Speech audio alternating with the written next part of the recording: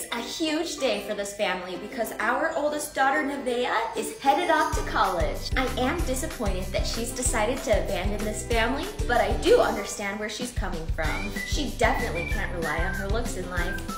The beauty of van life is being able to pack light. Here's your stuff. I know that last month we did a fundraiser for Nevaeh's new computer. However, Ezekiel unfortunately broke his Nintendo Switch and the funds had to go there.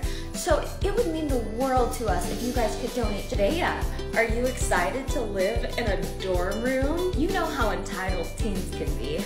I'll give her a year before she comes crawling back to van life. We just pulled up to the college town and we're gonna camp out here for the night as a little last hurrah. Go Aggies! While we're parked here, if you meet any new friends, feel free to have them come hang out here. It's way better than your musty old dorm room. And that's why I love van life, and you should.